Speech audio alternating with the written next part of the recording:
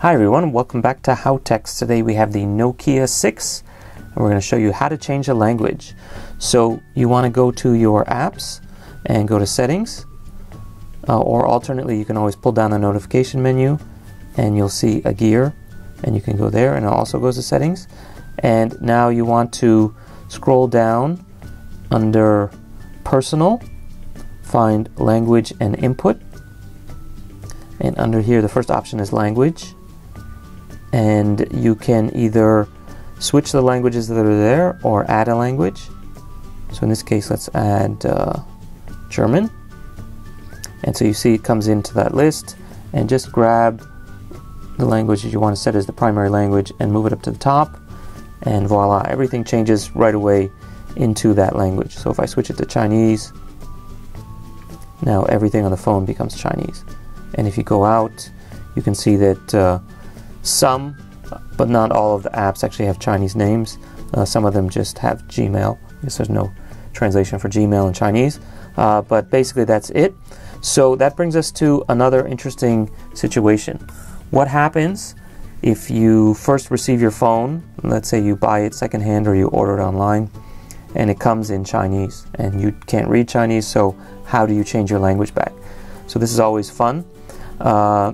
Let's just show you how to do it for any language, and should be easy to switch. So basically what you want to do is pull up and look for the gear, which is the settings we just showed you, so you can find it right here.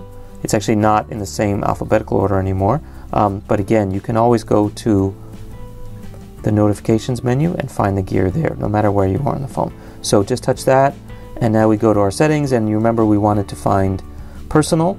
So if you go down here and you look for the languages, it's this globe kind of circle with the lines on it.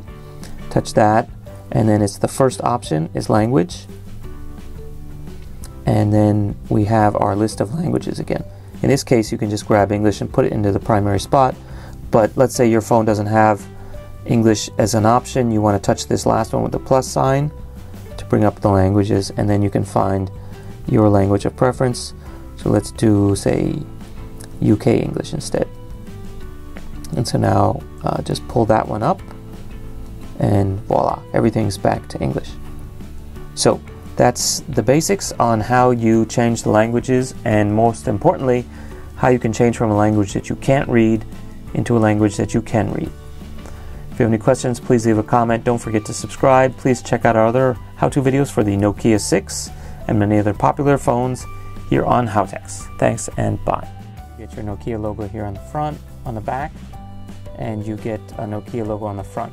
So when was the last time you saw a phone that had the logo on the face as well?